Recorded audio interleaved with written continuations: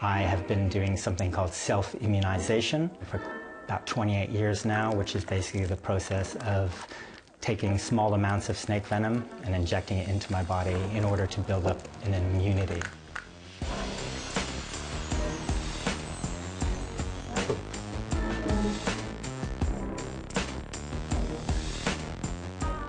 My fascination with snakes, I was really born with it.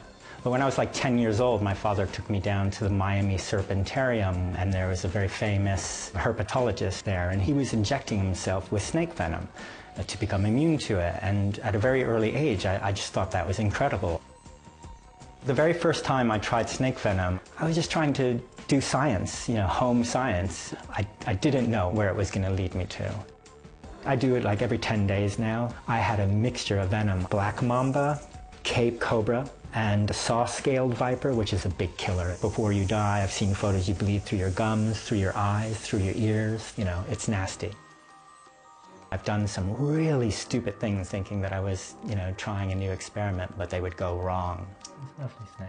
I had this infamous accident. I only wanted to put a little bit of the venom, and there was quite a good whack in the syringe, and I just wanted to press down just a little. I maybe got distracted for a second, looked up, and I pressed, and then the whole thing just went boom. So I just wanted a little, but I got 3 snakes. They were telling me I was potentially going to lose my arm. I spent 3 days in intensive care. Now I am working with a group of top scientists in Copenhagen. They are farming my antibodies.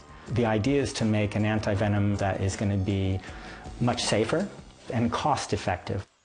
It's just an exciting project to be involved with. I don't feel like I'm on my own injecting snake venom for no reason. It has a purpose now. Anywhere from 125 to 150,000 people a year die of snake bite on this planet.